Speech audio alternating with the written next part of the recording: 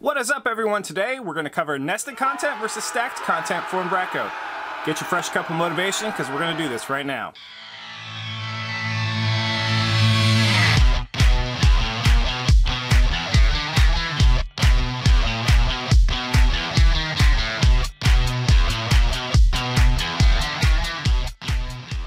Alright everyone, so today we're going to cover nested content versus stacked content from Umbraco, and they're actually both provided to you by the UMCO group, and I don't know if it's a company or not, but it's definitely Matt Brailsford and Lee Kelleher's collaboration, and we'll make sure we talk about them towards the end as well. And what you're seeing in front of you here is Umbraco 7.79, the current version as I installed this morning. And I went ahead and primed some of this with some basic things here that let's talk through real quick so you can kind of see what we're going to set the stage for you. So we have a home page here, which is totally irrelevant, but we have this page here called Amazing 80s Cartoons. On it, you have a headline, you've got a text, and then you've got a nested content module down here where we've got two particular things in there, and if we hit the plus button here, we will have our two types here that we can keep adding. So let's take a look in the back office real quick here in the settings. I organized everything into a folder here. We have nested content type 1. It's just got one tab here and one trivial property on it. Nested content type 2, what this is here is, again, it's another tab, nothing special here. I added a little wrinkle of adding a doctype composition here. We'll use that later. We've got some other things here that we might look at later, maybe not.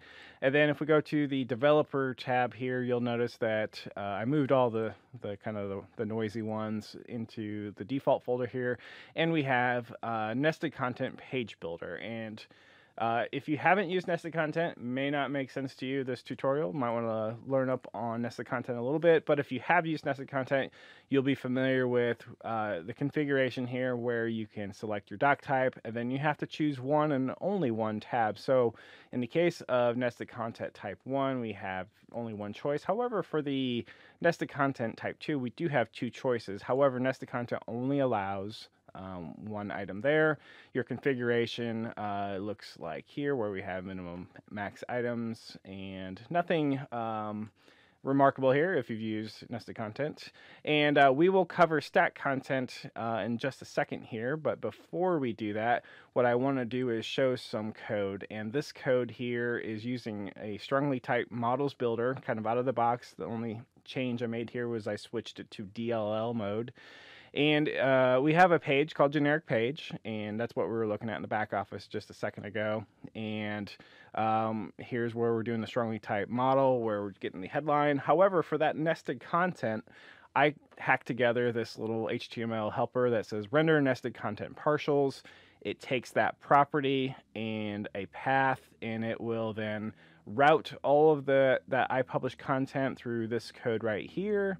I can put it in a gist later. And it will render nested content type 1, nested content type 2 based on the alias of it. And so you can see these are also very strongly typed here, thanks to Models Builder, which, as a side note, is a very awesome thing. So if we were to then come back here and try to render this page here, it's simply saying this is the title from the generic page, this is nested content template 1, and this is 2, and those are, again, just partials. And so let's contrast that on how would this look with stacked content. So the first thing we'll want to do is create one, and then I'm assuming you've installed stacked content as well. You want to do a page builder, whatever you want it to be. It doesn't have to be a page builder. But the first thing you should notice is you select the doc type and there is no tab. That's because you'll actually get to use every tab that's in the doc type, including inherited or composed one. And then the items here look very similar. We have a max items. I don't think we have a min item. We have a single item mode. I think this restricts it to only using this first doc type. So this is what the data type looks like here. And if we were to jump back to generic page, in fact, we didn't actually look at it the first time. Here's that headline, here's the text, and then here's what nested content page builder is here. I just called it modules, and then here's modules 2, which is stacked content page builder. Again, they don't have to be a page builder, but a lot of people seem to be using it in that particular sense. So if we bump back out here to amazing 80s cartoons, I will scroll down a little further here, and you can see that we have modules, modules 2. This one is nested content implementation. This one is stacked content implementation. A side thing, powering both of these underneath is a third thing called inner content, and that's kind of important because these kind of act the same. There's got to be a ton of overlapping features, and the main differences are going to be the UI implementation. So to review again, here is a nested content. It's got a horizontal UI here with a edit, a sort, and a garbage can here. And then here is item 2. It's a little still trivial, but got a couple more properties. But you're going vertical here on your user interface. And again, this one had the 2 tabs, but we had to commit to which one we wanted to show. We had content or appearance, and I chose content for this. Now, the same implementation with the same doc types in stacked content looks a little bit different. So we have item 1, item 2. If you want to add one between these two, you would select it right there, and then immediately you'll notice that we have a dialog that opens as opposed to the horizontal kind of accordion style here. So if we put something in here, and hit submit, it will show up there. Item 2, that one had, again, more properties, and this one, it's starting to go vertical here, so your vertical space now becomes kind of important real estate to manage. But the cool thing is now I also have this multiple tab thing here, and so doctype inheritance is totally going to help me out here where it doesn't in nested content. Go ahead and close that. One cool feature is how we can do a preview here. So if I come out here and rename a file here, and the preview works by having a folder in your partials, and we call it stack, and then this is the name of the alias of the preview. So if we come back here and refresh it, and I'll cross my fingers a little bit.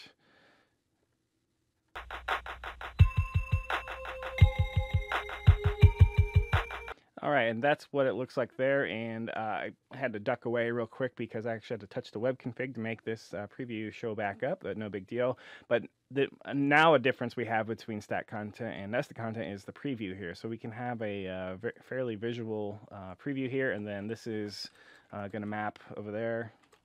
And let's go with goodbye, and it instantly updates there, which is a nice key feature here.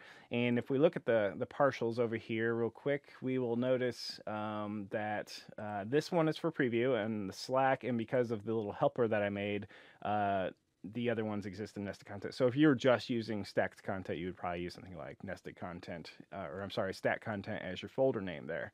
So if we look at the preview here, that has a particular model, and it's called preview model, and you can kind of mess around with it, but just know that there's a special model for the preview. However, I did discover some interesting issues with nested content versus stack content from a models builder standpoint. So if we go to the page there and we say, okay, let's render it with stacked content instead, and I simply change that there, we'll probably be greeted with our favorite error page there, and it is because that models builder, when it creates the models for stack content, it creates this thing called a detached published content item, whereas with nested content, you get that nicely typed model. So that's one difference, and I did create an issue with the UMCO team there to try to figure that out. If you wanted to and you didn't want to use models builder, what you could do is you could do the detached published content here, and if we add it here, we can as well here, but obviously then that breaks kind of how your partials work. And if we kind of restore a couple of these, so let's do get property value, and let's go with first name, and then if we come back here and change this to get property value and go with headline, of course you would in all reality actually want to change all of those out. Our error should go away, and it does.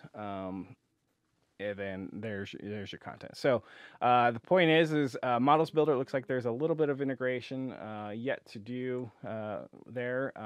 May or may not be high priority for those guys. Another thing that I did notice is that there is a copy and paste discussion going on GitHub right now.